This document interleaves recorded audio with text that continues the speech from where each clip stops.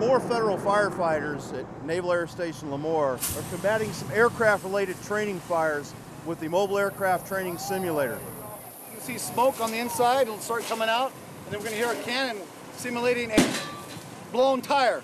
Or, as you can see, we have rocket on our starboard side, and on our port side, we have a bomb. So that shows we want to keep cooling down on those ordnances. So if the ordnance doesn't stay cooled, we can have an explosion. We also have an emergency stop. Emergency stop will shut everything down completely and shut off all gas, all power, and it'll quit all the fires. The aircraft firefighting that we're doing here is simulating the various types of fires we could encounter indicative to an aircraft, from engine fires to brake fires, wheel fires, fuel fires, fuselage, and so forth, interior and exterior. An aircraft accident can happen any time of the day or night, and basically it's live fired. It's part of our requirement. We do this biannually, 6 burns per man.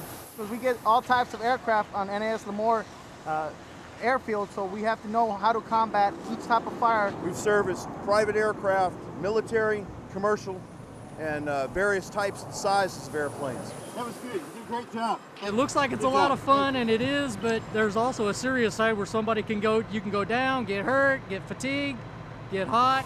Training's important. You let your training kick in and you won't get hurt. It's been great. And in the 30 years I've been here, this is one of the few times I've ever seen our department actually put our firefighters to outside training with other agencies. This is one of my pipe dreams since I became a training officer 8 years ago. We learn something new every day. Different types of fires come and go all the time. So the importance of training is to keep our qualifications up to par. The Cal-JAC program is fairly new to us. We've only been doing it for a couple of years. The value of this training has been pretty much immeasurable. We've been able to standardize a lot of our new recruit training to bring them up to the same standard of the other firefighters throughout the state of California. As far as Cal-JAC plans goes, it has enhanced our training.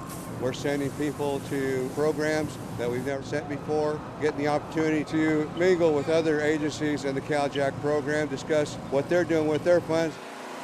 It was hard, but it was fun.